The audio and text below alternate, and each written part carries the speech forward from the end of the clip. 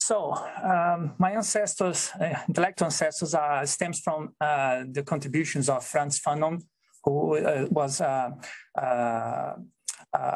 theoretical and also a practical fighter against oppression in Algeria. And he wrote prolific about oppression. And Álvaro Vieira Pinto, a Brazilian philosopher, built upon his work and developed a cybernetic theory of oppression, which was unfortunately not published in the 70s, and it's being discovered in the 2000s only. He heavily influenced Paulo Freire, who's perhaps better known, and also Augusto Boal, who's a theater dramaturg. And my talk now is a very short remark on this understanding of systemic oppression that stems from these authors. They basically describes oppression as a contradiction between a historically privileged social group, the oppressors, and a historically underprivileged social group. The oppressors are doing their things, and the oppressed are reacting to that. So it's a cybernetic loop, as you can see. The oppressors try to dehumanize, underestimate, prescribe what the oppressed should do, and the oppressed try to rehumanize, react, and criticize what the oppressors are doing.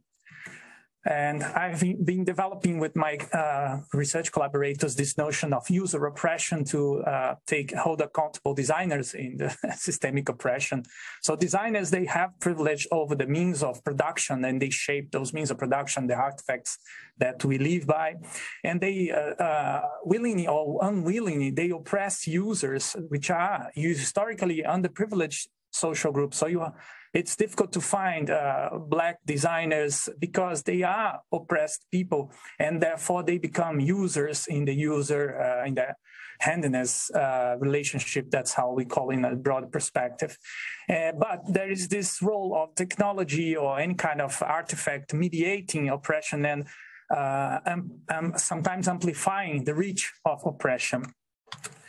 And systemic user oppression will be how the users reproduce this oppression by their own. So they take the position of the oppressors because sometimes these technologies, these artifacts, these systems, they have biases that favors up the oppressor's behavior, and they oppress another user. For example, a white user who is oppressed in the handiness relationship might become an oppressor in a racial relationship and use a social network, for example, to oppress Black users. But the oppressed users, they unite, they organize, and they try to fight oppression. And that systemic user oppression does not mean that oppression is total. There's always some place for resistance. And if we understand systemic oppression this way, for sure, systemic design will not be changing the artifact or the system itself, because it's all about the relationship between the people. Vieira Pinto wrote extensively that you cannot take the human outside of the loop if you want to understand cybernetics.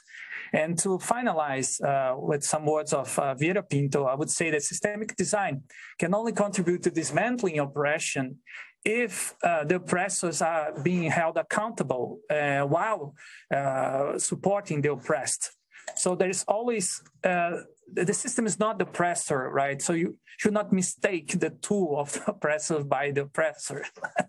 There's always someone behind the system take the most benefit from it. And systemic design must criticize and find and make visible the oppressors, and also make them accountable for what they have done in the past, but what they are doing in the present, and what they will probably do in the future if the current biases in the systems are kept the way it is. So thank you very much.